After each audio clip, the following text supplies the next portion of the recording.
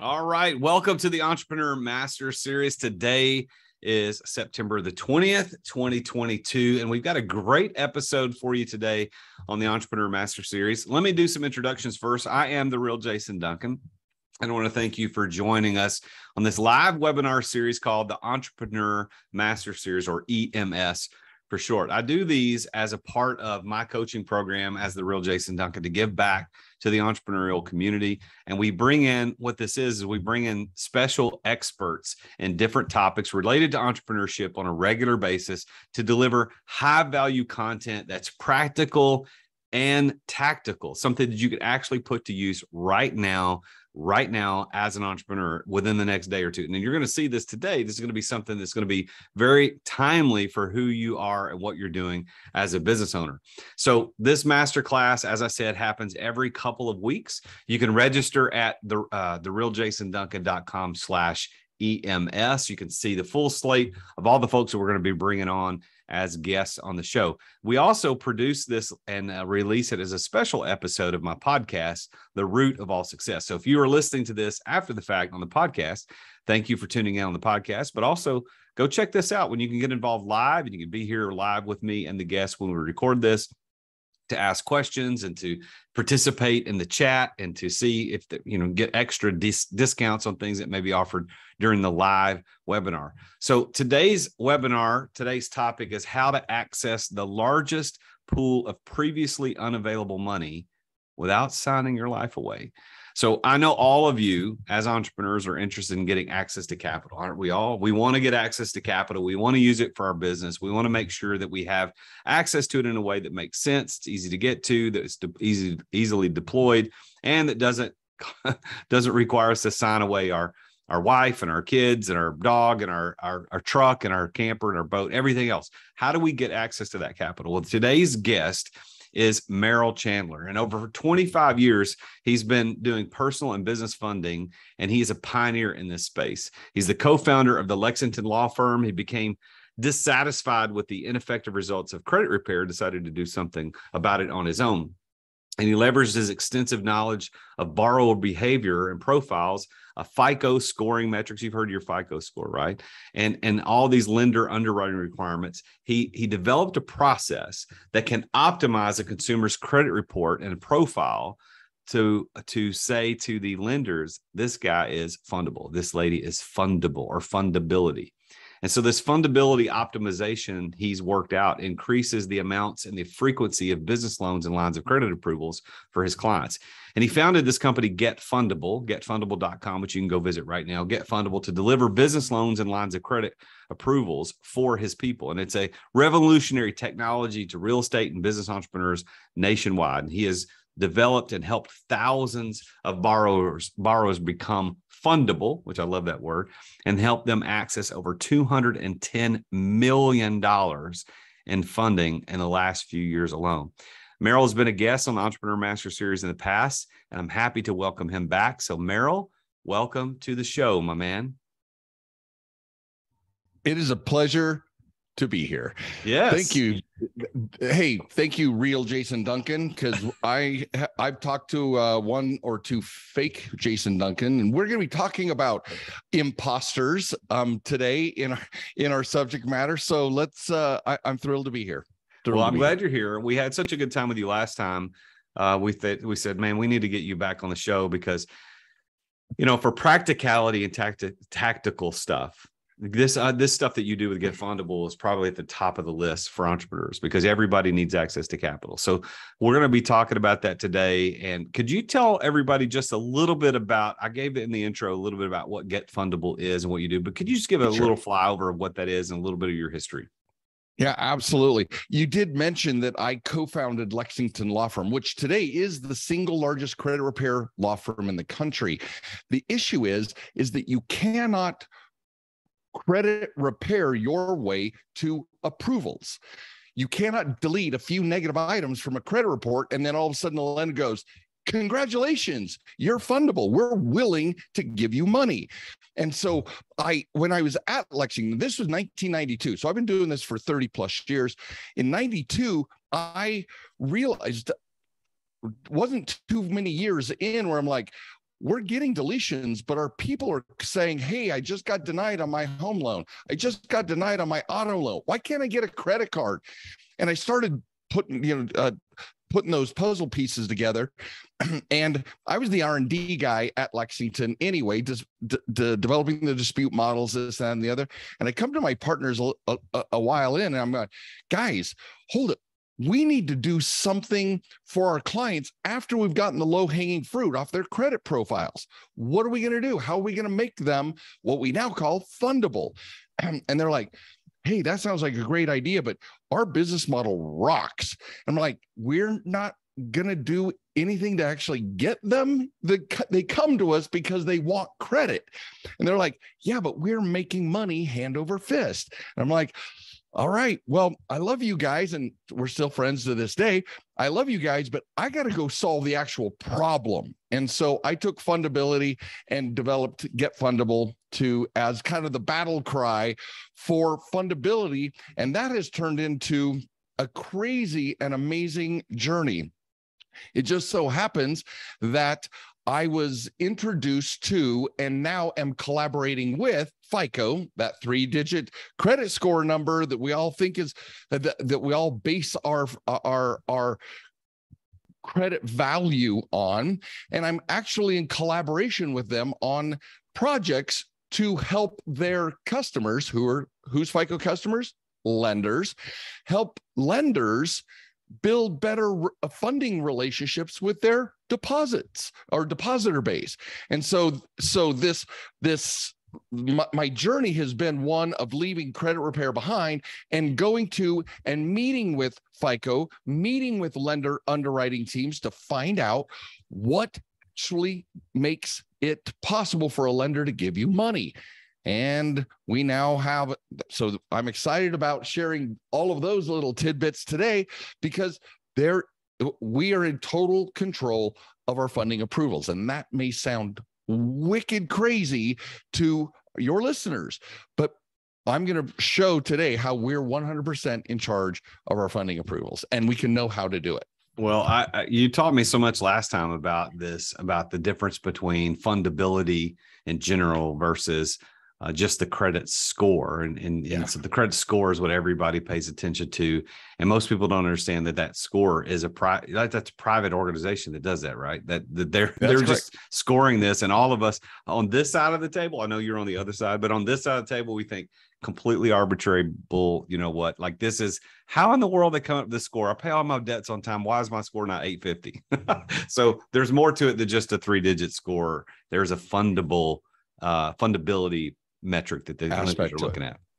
So there's going to be some things we're going to talk about today on this show at EMS. So the first thing that I want to kind of get you to kind of talk about is business credit imposters, like the catfish credit that can ruin your personal credit. And these lenders send these business credit offers, and then it ends up screwing things up. Tell us a little bit about what that is. So first of all, we're going to start at business credit in this episode, because last time we talked about personal and kind of what the effects were. Well, we're going to dial it. We're going to start at pull out the rug, right? Like disabuse, do some myth busting about business credit, because most of us have a pre-2008, most entrepreneurs, most businesses, and most organizations out there are selling a business credit from a 2008 perspective, pre-2008. So what I mean by business credit imposters is that, and we affectionately call it catfish credit. You know what catfishing is if you're on a dating site, or, somebody's trying to, they give you something that's not true just in order to build a relationship with you. Yeah. So there's catfishing going on for business credit. They'll say all kinds of things for you to buy a build your business credit program with them. The thing is think of it this way. What would our current personal credit system be like? Experian, TransUnion, Equifax, and FICO. What would our personal credit system be like if you could choose which trade lines and which accounts to report to your personal credit? You'd only pick the good ones, right? We'd only pick the good ones. Would it be a trustworthy system? No. Go like this? No, it wouldn't. And the whole point is that business credit building basically says that you can build a Dun & Bradstreet Paydex score by doing these steps. Now, these steps worked to build traditional business credit. When I say traditional, real business credit is bank loans, bank lines of credit, business bank credit cards. When I say business credit, we want the real stuff, bank lines of credit, bank loans. Well, many times you'll hear somebody, and maybe some of our audience has already kind of come up against this, where they say, yeah, build your business credit and get credit lines not attached to your Social Security number. Well, what we hear is bank business lines not attached to my personal Social Security number. We think of Wells Fargo, Chase, and BB&T giving us cash credit lines to be able to go write a check and do a deal, right? That's what they imply. That is not the truth. Building a Paydex business score does not help you get bank loans, bank lines of credit, and bank credit cards. They don't use Dun & Bradstreet Paydex score to evaluate you. Experian Business and Equifax Business, they're going to use those scores, but not the one where you have power over it. That builds your business credit.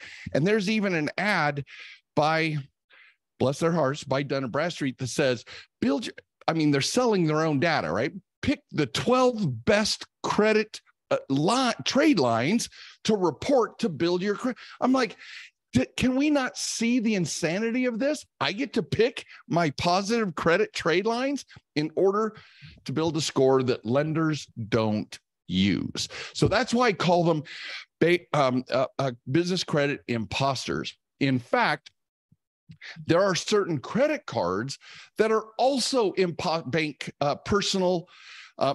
They are business credit imposters. For example, the Discover It business credit card reports to your personal profile. What does that do? You think you're being a good businesswoman or businessman, and you're charging things up in your business on your Discover It card, and it reports to your personal profile, and those balances change your available credit, your utilization, and several other metrics. And if it's a new card, it lowers your average age. So you're messing with the goose that lays the golden egg, which is your personal profile. All those business transactions are harming your personal profile. So, but do they tell us that? No, they don't even say this is going to report monthly to your personal account. Another one, Spark cards, Capital One Spark cards. There's 6 different colors of Spark cards. Hate to be the bearer of bad news, but you guys deserve the truth. If you get a Spark card, it reports monthly balances and traffic to your personal profile. If you're holding balances, because as a good businessman or businesswoman, you're holding these balances, it's harming your utilization on your personal profile. That's why they are imposters. That's why it's catfish credit. Get a business credit card, and we're going to report and ruin your personal profile. That's catfish credit. Now, why is this legal? I mean, doesn't it sound like that's breaking some advertising guidelines that somebody Truth in advertising, right? Okay, because there is no Fair Credit Reporting Act for business credit. So business credit is the wild, wild west, and we all know the story of the lone gunman who comes to town and saves the family from the bad guys. That's all we got are people like you and me who are making announcements and trying to get people to understand that there's no sheriff in this here town. We have to police ourselves. We have to know enough to take care of our personal profile, our business credit profile, so that we're not harming our fundability. Because there is no Fair Credit Reporting out there. Truth in advertising, as long as they disclaim the facts, and I'll give you an example here a little bit later, as long as they tell the facts, but they don't teach us the truth of what the facts mean. And I have a amazing, what you're going to see there is on number 4, when we get to it. Yeah, we're going to pull the rug out on the facts, but we don't know the right questions to ask. We don't know what we don't know. And so we're getting butchered, and our personal profile is getting harmed, and our personal profile is vital to even our business approvals. Well, let me ask you a couple of specific questions. So let's talk. You brought it up, Dun & Bradstreet and Paydex. You brought up those 2 things, and so I get clients, newer entrepreneurs asking me, hey, do I need to apply for a Dun's number? Do I need to do this? Do I need to pay them? And my response from my experience has been no, because it doesn't do anything for you. They're just trying to sell a product. and so you laugh, but I think you probably agree with me. What would you say, just in general, all these entrepreneurs listening to this show right now, is Dun & Bradstreet, is it even worth it? Should they be paying attention? So what I tell my students and clients is, yes, get a Dun's number. No, do not build your credit profile, your business credit profile, or your Paydex score. Perfect example. A Paydex 80, an 80 Paydex score means you pay all your bills on time. Your business lenders are going to report to the business credit profile, the business credit bureaus, without you doing anything. They want you to pay money. I mean, think of it this way.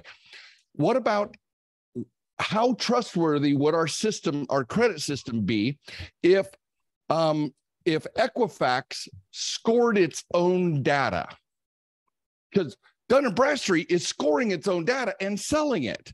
FICO is a third party, right? Even Vantage Score, which is a fake score, but even Vantage Score is a third party. It's illegal for a credit bureau, a data repository, to score its own data because of the conflict of interest. But over on the business side, the wild, wild west of business credit, you get to do whatever the hell you want.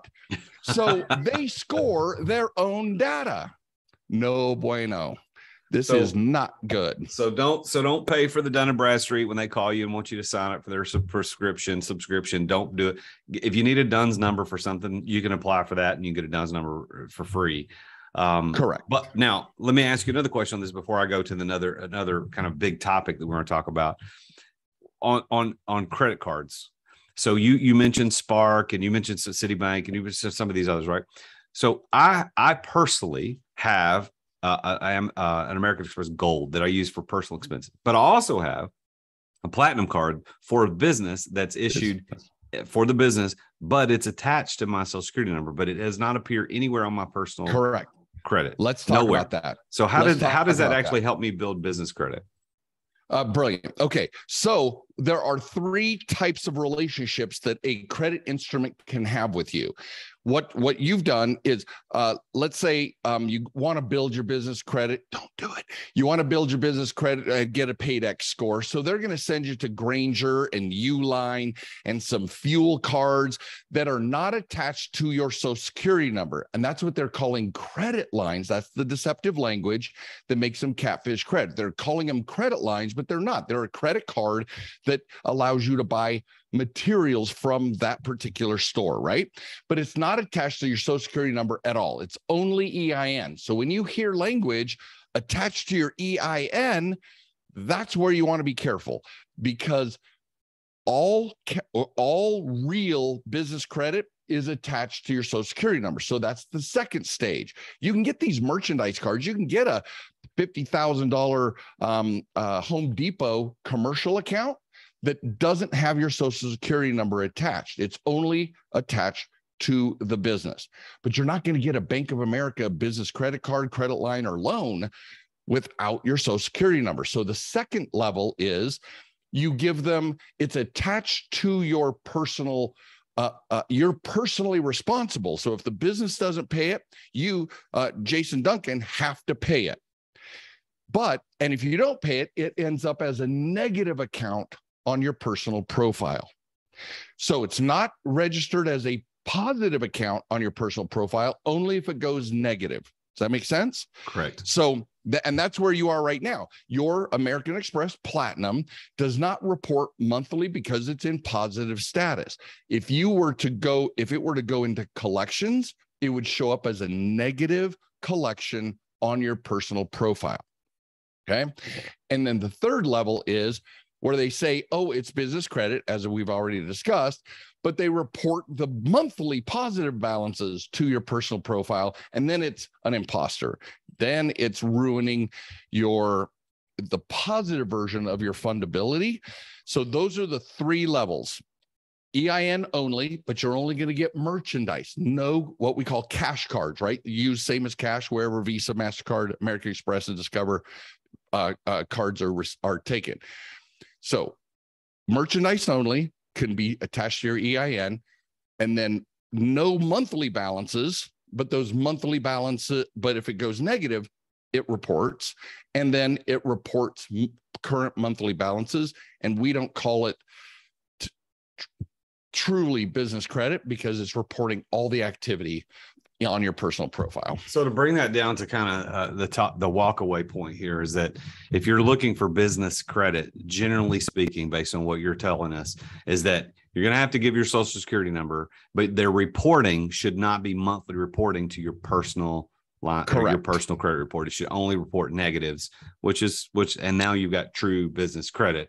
But if it's the other two, it's not technically business credit. It's not helping you. As a matter of fact, the third kind is hurting your personal is actually hurting you on the month to month, right? So here's our first value add for your audience. We have pre-vetted these business credit cards. So if your listeners want to go to getfundablecreditcards.com, getfundablecreditcards, plural, cards.com, there is a list of all of the pre-vetted cards, business cards that do not report to your personal profile. You're not going to find Discover It, and you're not going to find Spark from Capital One. So getfundablecreditcards.com. Getfundablecreditcards.com, and you will find your American Express Platinum there, because that's a great charge card. Yeah, I've been using that since, I guess, 2013, so 9 years. And we've had brilliant. American Express is not a commercial for them, but they're fantastic when they're great. But boy, if they get anything up their crawl, dude, they will rock you, because I don't have a limit. I can spend as much as I want until they decide we're not going to let you spend that much this month, and then that's when it goes sideways. And that's happened a couple of times in the last 9 years in the most inopportune times. But I digress. So you say that we've been lied to about what gets you real business credit. Is that what you mean? Is everything you just talked about? That's what we're talking about. So let's talk about the names, because you said your business name can make you unfundable, and you revealed this in our last EMS when you were here back, I don't know how many months ago it was, but that name, your name and your business name alone could make you unfundable. What do you mean by that? That is correct. Okay, so I'm gonna share my screen. Does that work for you? Yeah, go for it. I'm gonna share my screen, and I'm gonna give these your audience, for those who are, if you are not listening, we need to listen, because or we need to view this, because this is going to be a big deal.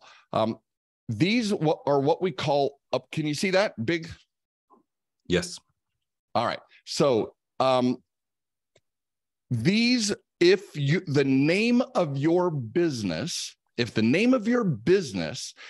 includes one or more of these names, you are automatically unfundable for real business credit card, bank, business cards, bank credit lines, and bank loans. You're automatically unfundable. And here's why. Can I tell the story, Jason, before we come back face to face? What's fascinating here is that the Secretary of States are mandated by the feds to track growth in the different sectors of our economy. So they have to report the different types of new businesses that come in with a new LLC or a new INC, right? A stock corporation. So when you open up a real estate investor business, you're a super proud real estate investor, and you call it, let's go back here, real estate property resources, right? Well, what happens is those names, the Secretary of State looks up on a lookup table for who you are in their sector codes. It's called an SIC code or an NAICS code. So SIC stands for Standard Industrial Classification, and it's an SIC code. The NAICS code is North American Classification System, right? Industry Classification System, NAICS. So the Secretary of State reads the name in the name of your business or the purpose of your business in the description of what you're in business for, and then they code it. And those codings automatically so Bank of America, Citi, all of the lenders get downloads. They buy the data from the state. And when they see the code that they've assigned, you don't get to see the code. I don't get to see the code, but that code is then shared with lenders. Lenders then go, oh, they are unfundable. They do these business codes behind your back. And then the lookup tables, those subscriptions are then purchased by lenders, which put you in an unfundable category. To make it even worse, to make it even worse, The business credit reporters, Dun & Bradstreet, Experian Business, and Equifax Business, all subscribe to the Secretary of State codes as well, and then publish those Secretary of State codes on your business credit reports. And when you are ratted out in two ways, both by the Secretary of State and by the business credit reporters, you become automatically unfundable in every possible way. There is no chance of go back to that screen with all the names, because for those that are not watching, I'll read these names off. So if you have this in your name, so go back one more slide. Go back to the list of names. Yeah, there we go. So this list. This list right here, I'm going to read these off. If you have a business with any of these words in your name, you're automatically red flag, unfundable. So change the name of your business, which is harder than it should be. Or if you're starting a business, don't put it. Real estate, property, resources, estate, holdings, equities, credit, stocks, money, finance, investments. And that's the one that got me, because I got a company called Dunhaven Investments, and I didn't know that. So, oh well. Securities, prosperity, funding, wealth. I got a friend with the name Wealth in his business. Assets, capital, and savings. So those are some words. What is that? 2, 4, 6. That's 18 different phrases or words that you need to make sure you don't have, based on what Merrill Chandler's telling us today. And he is the Get Fundable guy. He knows about this stuff. So, all right, cool. That's how can your name get you unfundable? That's what we're talking about. Right. So that's what we're looking for in our, there we go. So those words rat us out. Now, the key to turning this from a negative to a positive is to separate yourself from your deals. Since 2008, I remember I said that let me give a little backstory on this. What we don't hear much about in the Great Recession, where that was precipitated by the mortgage system failure, was lenders lost their shirts also on business lending. And business lending was used because it was full doc lending. And so they trusted the documentation of the business over what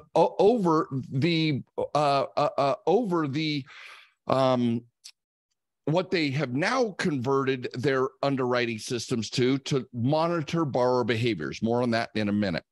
So all of this documentation did not help these businesses stay in business during the Great Recession.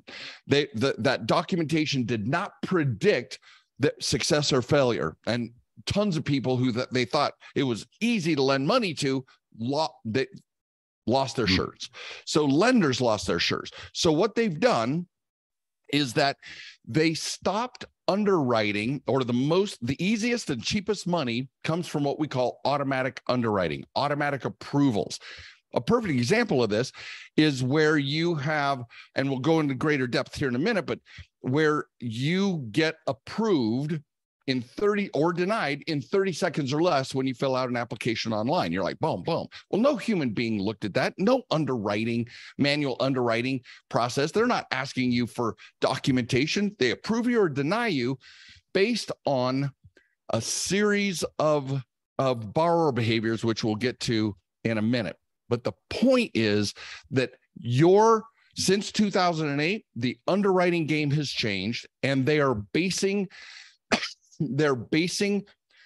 it on next level AI. Let's go to the next section, because that is kind of a perfect lead in about how to really get real business credit. All right. So we've been lied to about how to get real business credit. So what's the truth? Excuse me, a little bronchitis. All right. So what the lies have been is that we need full doc. Another lie has been that not only does it have to be full doc, but it's based on your P&Ls of the business and based on your income of the business. That's no longer the top three considerations in deciding to loan to you. What's really happening behind the scenes is that your real business credit, business bank credit cards, business bank credit lines, and business loans they review your borrower behaviors, not even your credit score. They review your borrower behaviors.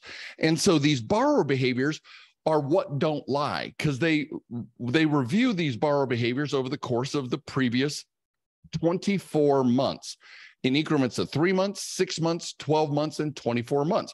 If you've been keeping a low balance on a credit card for 24 months, they can predict you're going to continue that behavior over the next 24 months, which makes you very fundable. If you continue to raise credit lines, but only use 10 to 20% of those credit lines, that is a non-risky behavior. So they're willing to raise your credit limits, because 10% of 10,000 is 1,000, but 10% of 100,000 is still a low risk economics for them. And so they'll continue to raise your credit limits if you're using these magic numbers, right? And so real business credit, you guys, comes from your personal credit borrower behaviors. That's why all of these banks pull your personal credit. They're not checking your credit score. They're checking your borrower behavior. And we'll get into scores here in the next section.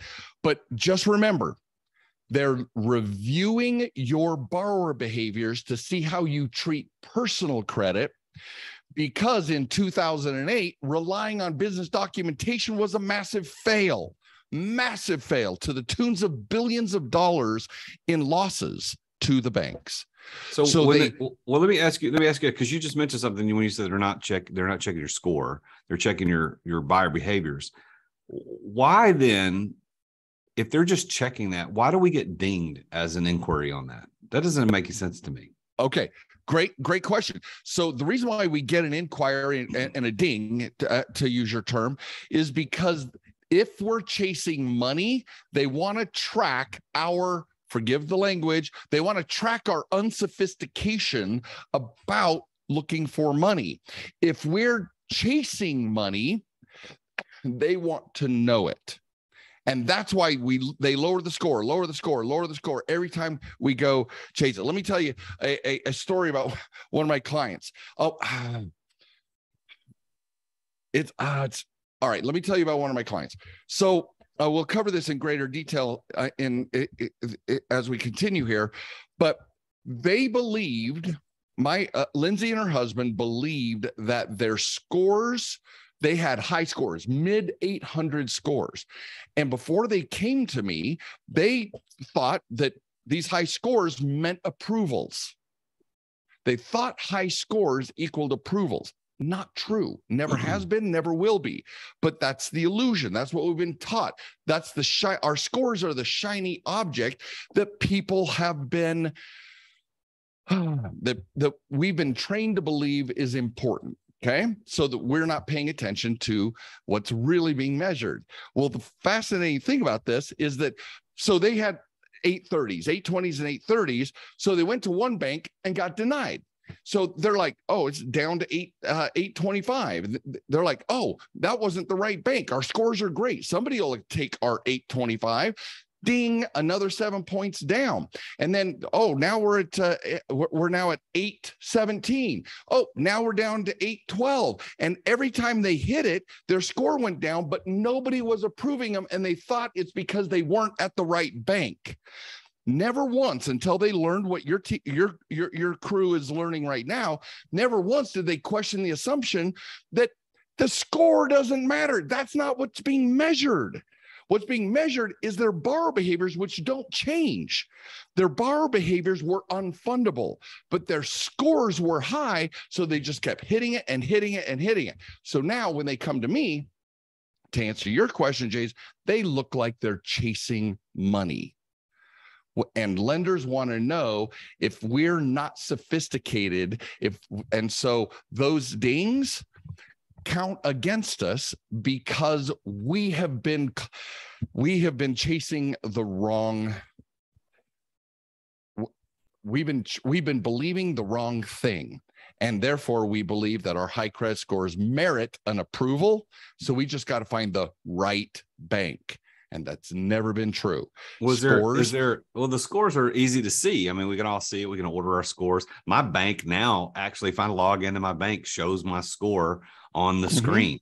And, I've got a great credit score, and I pay my bills. But what you're saying is they're looking at something that we can't easily see as the consumer. So that is correct. How do we delineate between that FICO score or the FACO score or whatever you call it? How do we do that? So let's take a look at that. First of all, we just came off the section where your personal credit behavior is what gets business approval. So let's now pull the rug out from underneath you. There are FICO scores, the only true and living scores. They're the only scores used by lenders. And then there are what I call FACO scores. And a FACO score, by definition, is any score that is presented to you, but isn't used by lenders in the approval process. Okay.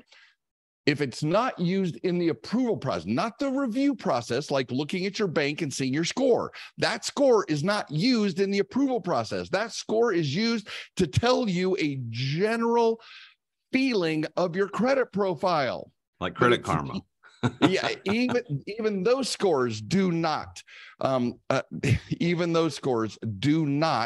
list your, are not used in the process. Now, the great deceiver of all deceivers in the current financial marketplace, guys, Credit Karma has 100 million subscribers, and the scores they provide are not used by lenders. Period. That is the greatest purveyor of FACO scores. In fact, so much so that the FTC just fined them $3 million for misrepresenting the value of their scores to their subscriber base. And the only thing that Credit Karma is going to do, I keep monitoring their site. This happened like 3 weeks ago. I keep monitoring their site. The only thing that's ever going to change is they're going to tighten up the disclaimer at the bottom of page 17, because they don't, as long as they say these are not used by lenders, they can get away with saying anything they want because they have disclaimed the veracity or the truthfulness of those scores. You guys, let me tell you about the big bait and switch that Credit Karma does. Credit Karma, you see two scores. Experian uses FICO. That's why it's not on the Credit Karma front page, is because Experian uses FICO. So you got TransUnion, Equifax, you've got those two scores. If you look down there in the middle, it says Vantage 3.0. That's not FICO. So they're disclaiming the truth, but we don't know because we haven't attended Jason's trainings before. You don't know what you don't know. We don't even know how to hold the information we're being presented. But here's the wicked evil part.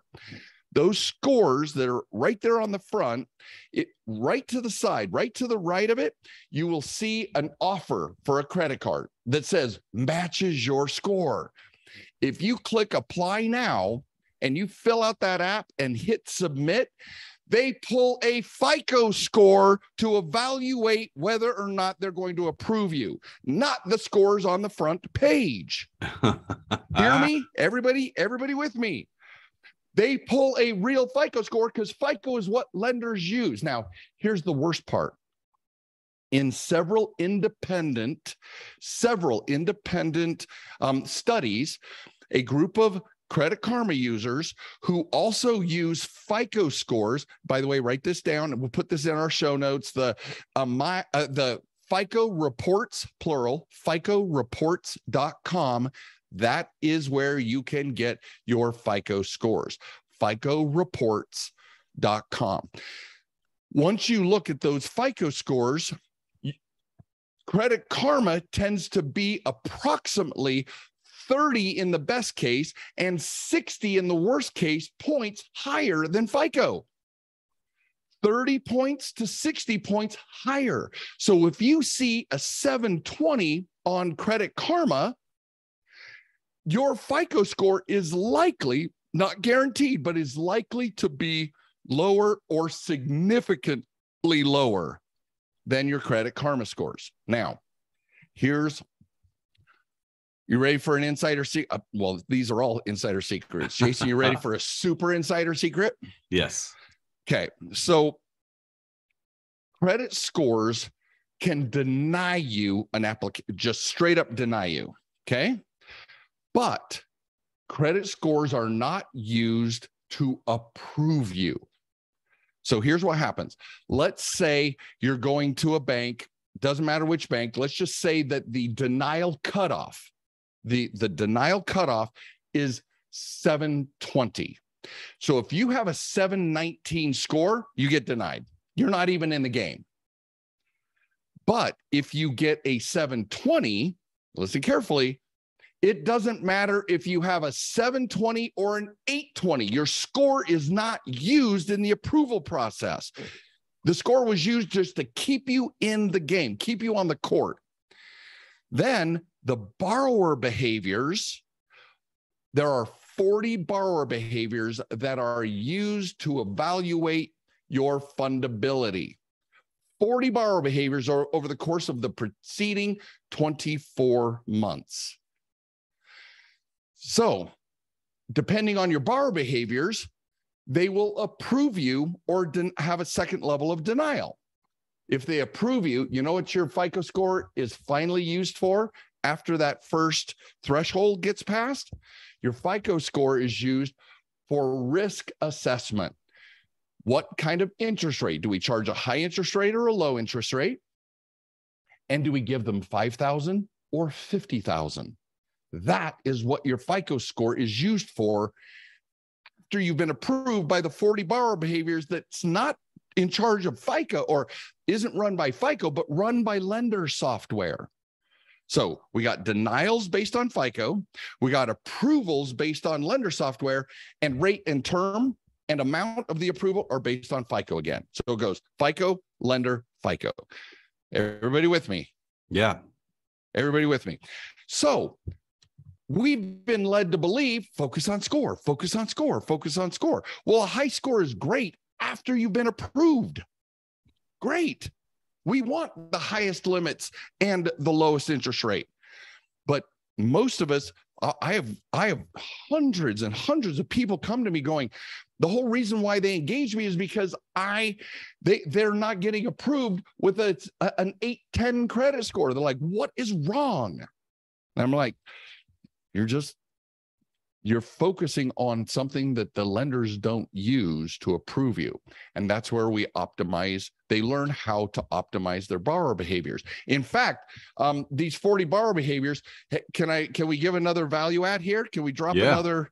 Okay. So listeners, viewers, tribe members, go to getfundablebehaviors, plural, behaviors.com.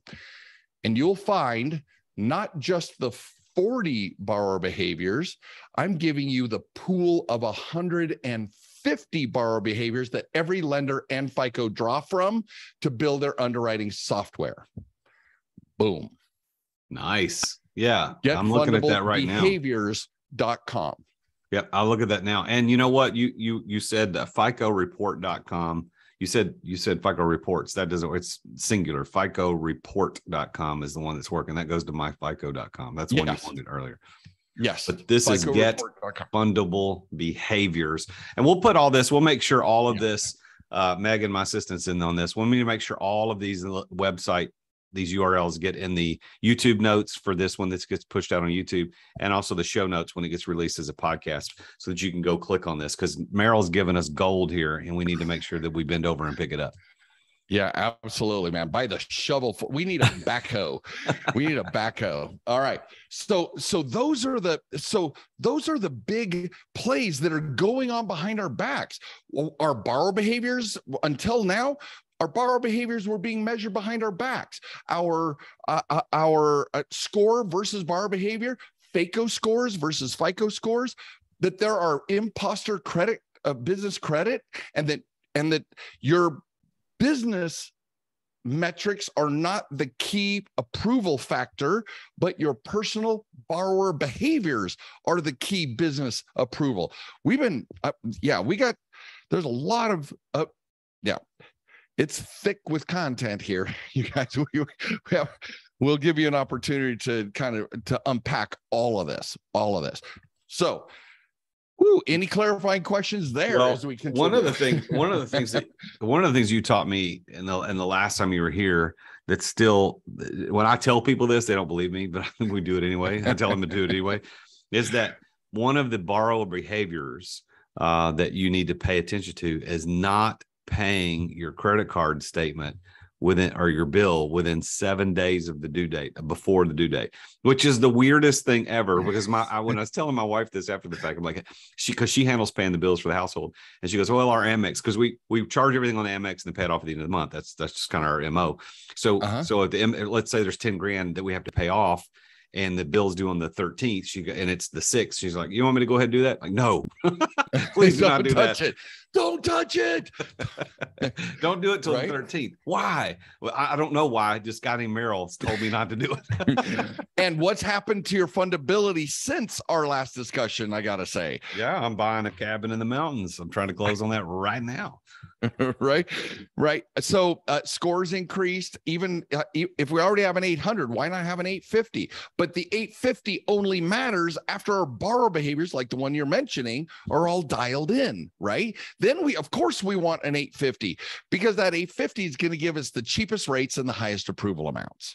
So if we go do, let's kind of run down maybe 2 or 3 of these take-home actions that people listening in their car or whatever, wherever they are, say, oh, I can do this. So one is, don't pay your credit card, your loan statements early. You can pay them early, but just not in the 7 days prior to the due date. That's not one. Yes. So technically, we would love for you to put it on auto pay and have them draft your account to pay it to zero on the due date. Now, what Jason, it's an advanced strategy. What Jason's talking about is, like, I charge every week. I charge up the previous week, Tuesday, pay it off, charge it up, pay it off, charge it up, pay it off. But the last one, I wait until the due date. So I don't pay it earlier, because you want FICO and lender software. Remember, the borrower behaviors they're measures your fastidiousness. They want to know, they can't measure whether or not it's 3 days before, 5 days before, 9 days before. They can't measure that. What they can measure is what's due on the due date, and was it paid on the due date. They can measure that all year long. So they want to know that you are paid. So if you can make a payment 9 days before, that's great. But make sure there is something, $1, something that you pay off on the due date, because they're measuring the fastidiousness of you as a borrower. And if it's on auto, you get auto pay, you get more relationship building quality with that lender. You score higher. Remember, there's FICO and then there's lender software. The lender's measuring you as well. They're measuring how much utilization, how much traffic, all the things. And if you build that relationship, if you have an auto pay, you gain mad points with that lender for having an auto pay, especially if it's auto pay to zero rather than auto pay with a minimum payment. You know, Merrill, I just had this happen. So it was a weird thing. So I'll lift up the kimono for everybody's benefit here for just a second. So on our gold card, we charge between $7,000 and maybe $10,000 a month, just on average, right? Just to pay everything. Well, we had 1 month that was sitting at like 13,000 and no problem. Everything was paid off. We paid off 100%. We'll never let Amex ever go over to the next month. Well, 2 months ago, I don't know if it was 2 months ago, but we were at like, say 9,000 some change. And I went to put $1,600 on it. I don't even think it was $1,600. I did have a $1,600 charge, but there was some piddly amount. It wasn't a ton of money. That it said the charge was denied. Now it actually went through, but I got a notification that it was denied, even though it went through, which was the weird thing. Right. So I called Amex. I'm like, hey, I keep getting these text messages that you're denying charges. In fact, they're all going through. What's going on? Well, your balance is higher than normal. So even though you have an unlimited card, we're gonna limit this until you pay this down. So there's a point to this. I want to see if I'm right about this. So I said, but it's not higher than normal. I see what I charge, and we're way below what we've ever done the highest amount. She argued with me. I didn't win. And at the end, she goes, if you would just make a payment today, pay this down, your statement balance, which was like $6,200. If you pay that today, which was within 7 days of the due date, by the way, and this is why I'm telling the story. She goes, if you do that, then everything will go back to normal. And I said, well, I'm not going to do that. And I didn't use her name. And I said, because I know that if I pay it off now, it actually hurts my credit. It hurts me. And she goes, oh, please be assured, sir, we do not report this to your credit card. We're not going to report this. And so what she was saying, and this is what I think people need to understand, is that, yeah, it ain't going to affect the score, but it does affect my fundability, right? Your relationship with American Express. Yes, absolutely. Because we got to keep those two worlds apart and then coordinate them. They're not going to report it, right? But they are going to it's called internal performance data. If this were the NBA or the WNBA, think of it as our stats at a game. They know all the rebounds, all the 3-pointers, all the free throw lines. They know every stat. And if you're out of sync, they knock on your door and be like, okay, player, what is going on? Because you're out of normal range. What's up, right? Trouble at home, whatever the hell. So we need to know what our performance indicators are. And just because they're tracking them, notice how tight their tracking was. I mean, it's crazy. It was nuts and very infuriating because, like I said earlier, they're great when they're great. But if they ever get something up there crawl sideways, man, they can screw you up. And it's like I had 5 days before the due date, and I told her, I said, listen, it's set for auto pay on the due date, the 13th, whatever that was. I said, we'll pay it then. She goes, well, between now and then, we may or may not approve your credit. Listen, nothing was, and we always got our coffee at the coffee shop. It always worked. Right. The one charge for $1,600 that went through later when I went to pick up, it was this thing for my motorcycle. When I went to pick it up, they were like, yeah, you still need to owe the whole balance. So even their system picked it up that, hey, it got flagged, but it's weird. All right, so let's go to another one. What's another borrower behavior that you can recommend to the audience so we can start doing immediately that would affect our fundability? This one's vital, you guys. And every one of you will be like, that makes sense. Like, what the hell? Why don't we know this sooner, right? There's a difference between utilization and traffic. Utilization is, we just talked about, we break it down into terms of relationship with your lender and reputation that gets reported to the bureaus by the lender and scored by FICO. Reputation is what gets reported and scored. Relationship is those internal metrics, right? So traffic is charge up, pay down, charge up, pay down, charge up, pay down. Traffic is how much you charge and how much you pay off. Utilization is what gets reported. Now, here's what most people don't know is that the balance at the statement close date, your billing period closes. They call it the statement close date. That's what gets reported to the bureaus by 99% of all lenders. If you want pure magic to happen on your profile to improve your reputation that's getting reported, you can charge up to 90%. But when the statement close date, 3 days before the statement close date, pay it down to under 10%. And let your statement close with that 10% number, and then have auto pay on the due date, pay off that last 10%. That will radically transform the reputation that you're publishing on all your credit cards. Now, for 99.9% of all lenders, that is a manual transaction because they want to report your high balances, your high traffic, right? They want to report that stuff. I'm telling you, the insider secret is what gets reported is what your statement closes with. So everybody pay that down under 10%, 3 days before the statement close date so that it reports, and you have a less than 10% reporting balance. You are sweet sauce golden. So 10% of what? 10% of the limit. The limit. The 10% so if it's Amex, the there is no limit. Like, what do you do with that?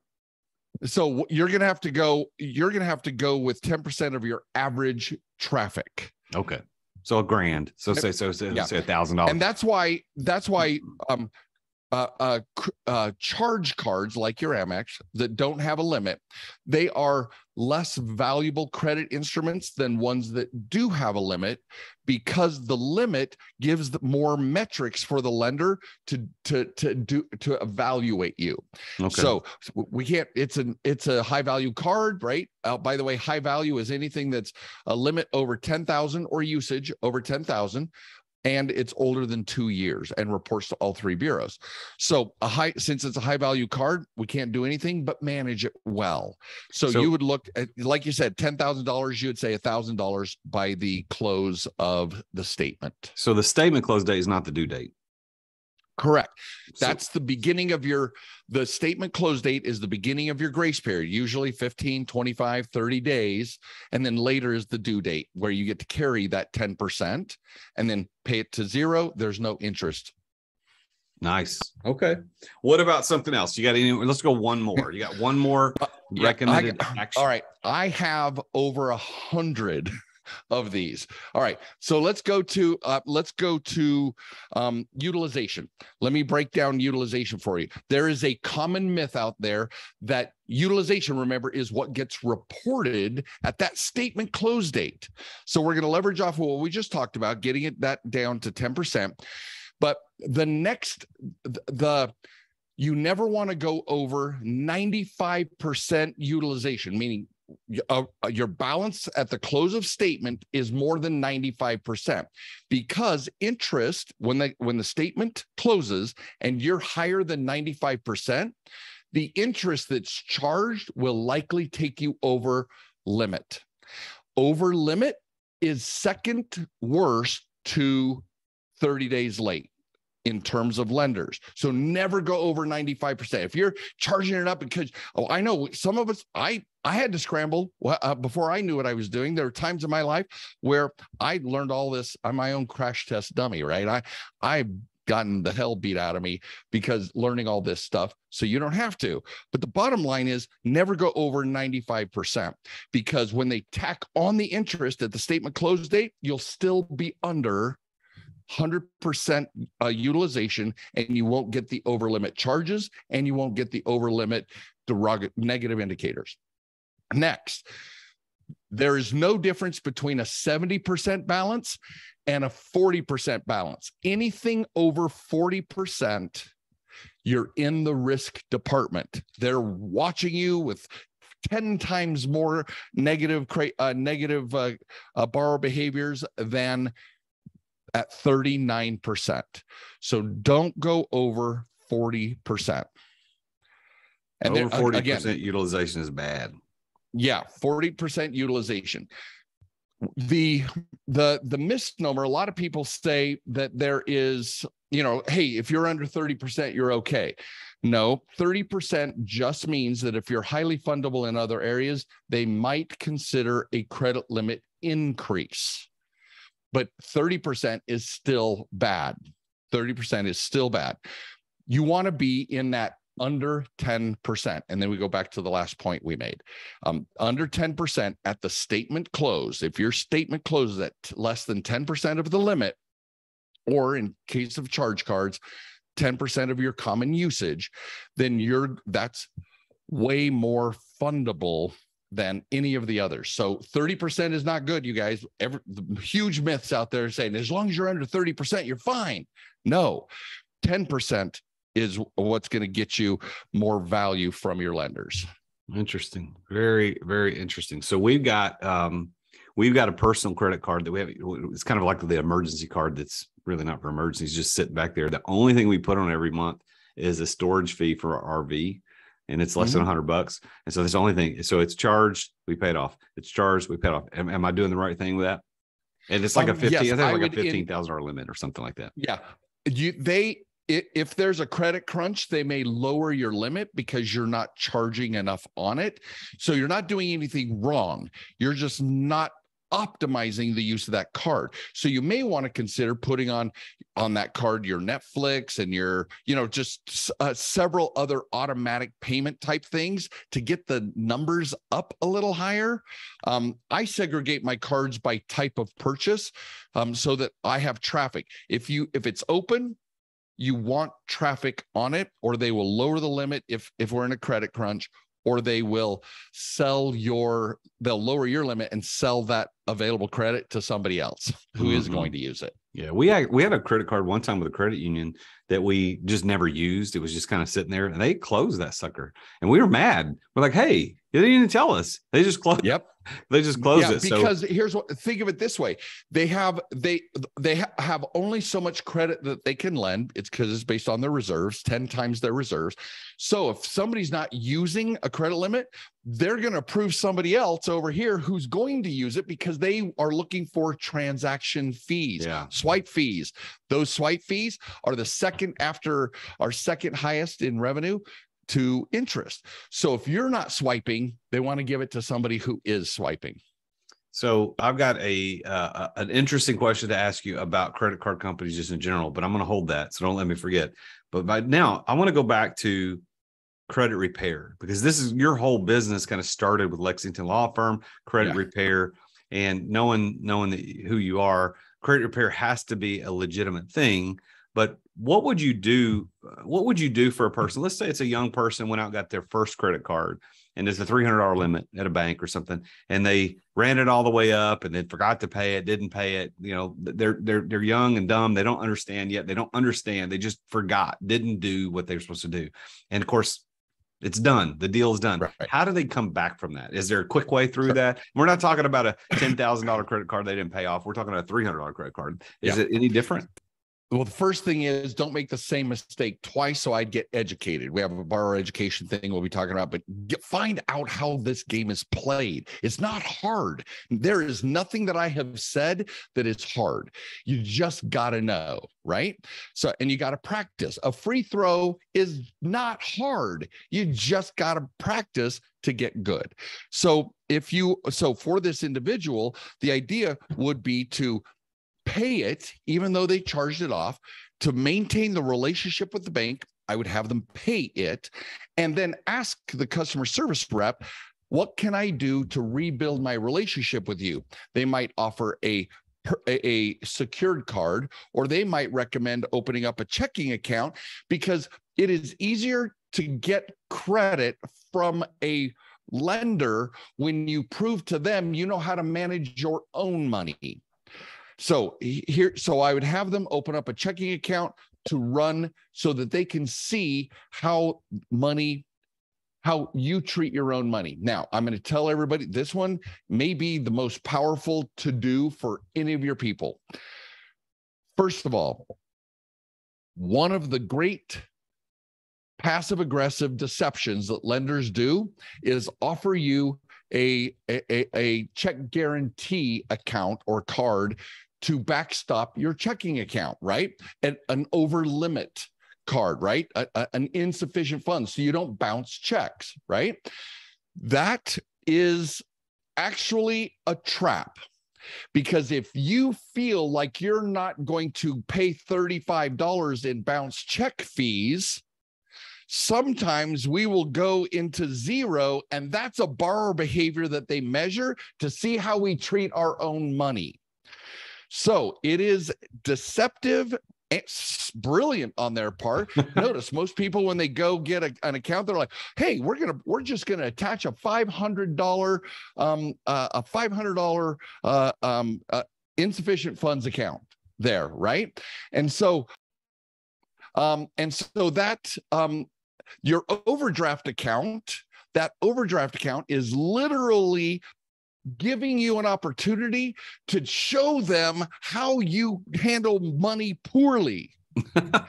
So the way to stop this, guys, the way to stop this is close that overdraft account, because it's a low value junk account when it comes to sophistication.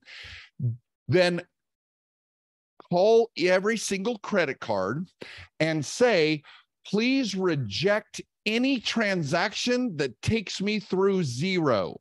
Reject it. It is better that you scramble at dinner or scramble at the gas pump if your transaction is going to go through zero, because you do not want to send the message to the lender who's tracking it, "I haven't got money in my checking account." Reject the transaction, because to the best of our knowledge, when you reject the transaction, their software is not covering it, because everybody does overdraft accounts. So they're just measuring how many times you tap into this $500, right? I used to live for my overdraft. When I'd get my paycheck, I'd pay it to zero. And then I've done it all, you guys. I'm not the fundability maven, because I read a book that didn't exist. I had to write it. So the point is that cut that off. Reject any transaction that punches through zero. Close your overdraft account, and you will already be on your way to managing your own money. So to answer your question, that's what I would teach this young person who's got $300 of failed credit. I would build the relationship, pay that off, and then build the relationship again, prove up my internal performance data so that they can re-give me a secured or even a low value, and then show that I'm a good investment. Now, you can do disputes. Well, our program even offers templates for that. You can do disputes, but what I know from all my years of 30 years of being in this credit space is that credit repair is not trustworthy if you're depending on it to remove all your negative items from all three bureaus. Likely not going to happen. So that means you even if you get it off of one or two, you're not going to get it. You may not get it off of all three. And if that means somebody's still ratting you out for having this $300 card, or whatever the level of complexity, bankruptcies, charge-offs, foreclosures, or repos, all of that stuff, it's worth going through several rounds of disputes, but do not bank on it as your end game. Because as I learned at Lexington, you cannot repair your way to fundability. You cannot repair your way to being in good graces with a lender. You've got to build a borrower behavior set that a lender will trust. So my curious question for you is, with all of your knowledge of how credit works, is there a Merrill Chandler credit card on the on the horizon? Are you going to start a credit card company because you know how this thing works? You know how the game is played. So what we're doing right now is we're transforming we have a training, right? That's available to all your listeners. And our training teaches you the process. We're also building a software application that allows you to create fundability on your phone or on your desktop. And when that scales, then we will be buying a bank which offers credit cards and loans and lines of credit. But at this point, no, there is not a Merrill Chandler credit card available, because if there were, it would be a tier 4, and I wouldn't recommend it to you instead of a tier 1. So you're too far down the totem pole. Well, Merrill, this is great information. And I think people need to look up all the stuff that you talked about today, the myfico.com, the getfundablebehaviors.com, getfundablecreditcards.com. We're going to put all these in the show notes.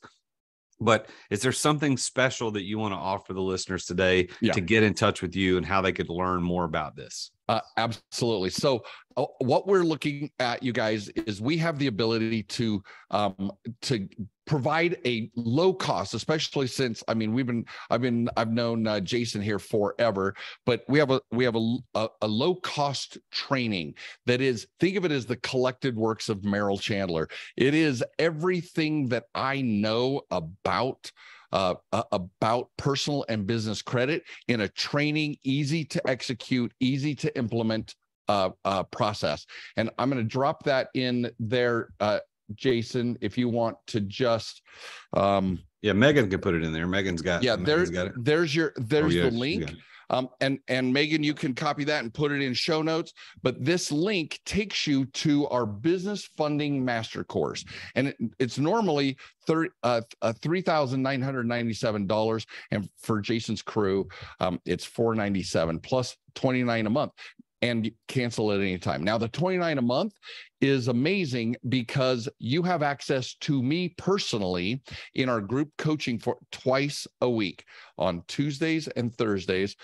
We gather as a tribe and I'll answer personally your questions about fundability and about your movement through the fundability process. We have been just follow that link and literally just read the reviews. Don't even believe a damn word I say or even what Jason says. Just read the reviews, because these are real estate investors and business entrepreneurs who sat in a chair just like you and said, WTF, what is he talking about? This is crazy talk. And then they went through the course and minds blown and approvals galore. So that's the offer we have, is the business funding master course. All right. Well, thank you, Merrill. That's fantastic. I want to leave you with the last word. Is there anything else about credit that you want to leave us with today before we close out? And I'll go through my show notes at the end. Okay. Personal and business credit is a minefield. You guys are literally waking up and going, I'm in a freaking minefield. I highly suggest that you find a guide out of the minefield. If that is something that is speaking to you, if this feels like it's not complex, but the landmines are all around us and we don't know where they are. We've given you a dozen of the insider secrets that are already going to be able to transform your fundability. But there are hundreds of these, and we need to know what they are. And so my last words would be just, if not me, I'm the only guy who knows this stuff, but if not me, somebody, but find a guide to get out of the minefield. Yeah, good advice. I mean, that's the same advice for all aspects of life. If you're trying to figure something out, you need a guide, you need a mentor, you need someone to take you there. Yeah. So, Merrill, it's always a pleasure chatting with you. You always blow my mind with this stuff that should not be. This should not be secret. This should not be secret. We should know this stuff. This should know this. So thank you for being here. Everybody reach out to Merrill Chandler at Get Fundable. Thank you, Merrill, for being here. I want to go over some show notes, so I'll let you leave the chat room or leave the room while I finish up some things that we're going to talk about today. So if you like this value that you got today with Merrill on this show, and you want to have more where this came from, then I invite you to join the TRJD coaching family to get access to this type of high quality coaching on a regular basis. I mean, how much is knowing when you could exit your business worth to you, for example? I mean, that's one of the things that I do, and I work with people on a regular basis. You could take the exit readiness assessment at amireadytoexit.com. It's completely free to get a free report on how close you are to exiting the daily operations of your business.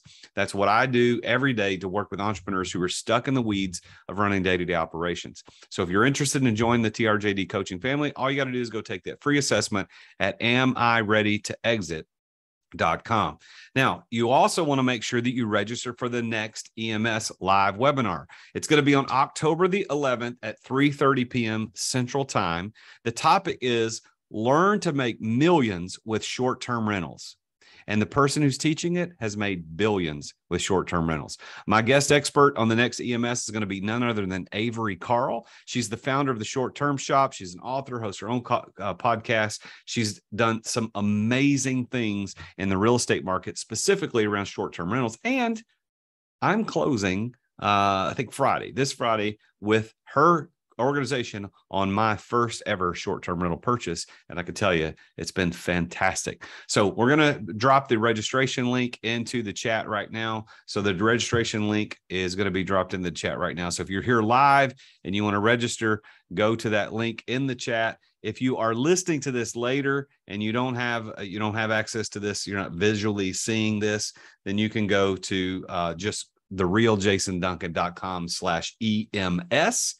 And you can register for any of them that we got coming up. We do these every 2 weeks. So I am the real Jason Duncan, and I want to thank you for being a part of this EMS today. Merrill was great, wasn't he? He was fantastic. It was good to see him. Always good catching up with him. Thank you for being here, and we'll see you next time on the next EMS.